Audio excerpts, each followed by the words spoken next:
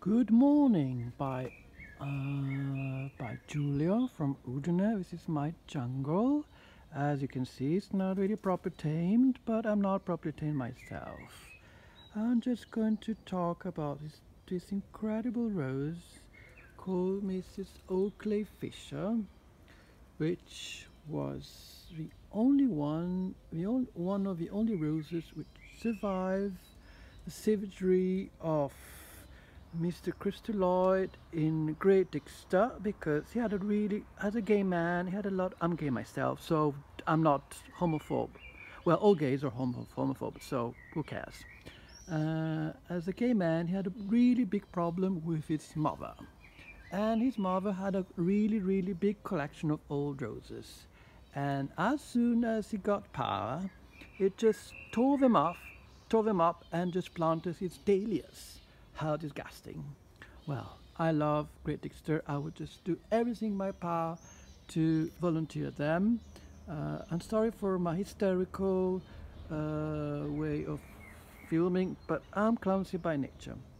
So he tore this kind of all this plant, except Mrs. Oakley Fisher and the one I did yesterday, Marie Pavie. They don't know it's Marie Pavie, but they got like gigantic plants of like 2 meters. I did this yesterday, so I will not do it today. And this rose was raised by Counts of Colchester. I'm sorry for my English pronunciation, which is totally awful. And it was raised in 1921, and it was very fashionable then to do this kind of hybrid teas with single flowers. Now we're used to them look like cabbages. And this plant is very nice, and it's really continuous flowers, and it's like a mixture of amber, buff, and it's really scented, and opposite to compared with hybrid teas. It's almost like a China rose. It means like flowers all the time.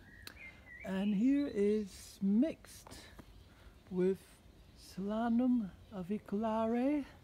Actually, no, I think it's Lanciniatum, but the two of them are mixed, so this one is Lanciniatum. And it's an incredible shrub.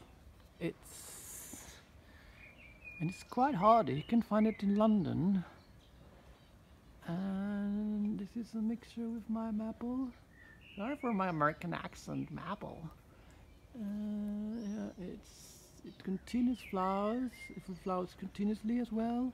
So it's a perfect companion for such a beautiful rose.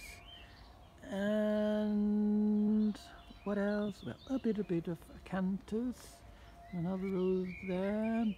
So this is my bath, which is made by someone with Asperger and Spraxus, so it's a bit messy, but yeah.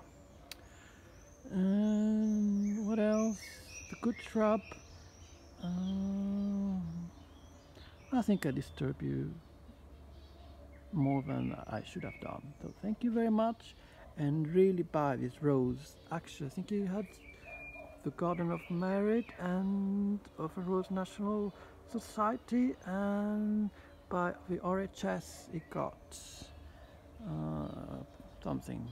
So this rose, it's loved even by people who are not rosarian and who really hate roses and who ate the mothers. So this really rose is a survivor. So you should have it. Don't miss your opportunity. This rose is great. Love it. Have a great day. I think I will try to make a picture of me. Yeah. Clumsy garden with dyspraxia and Asperger. Bye bye.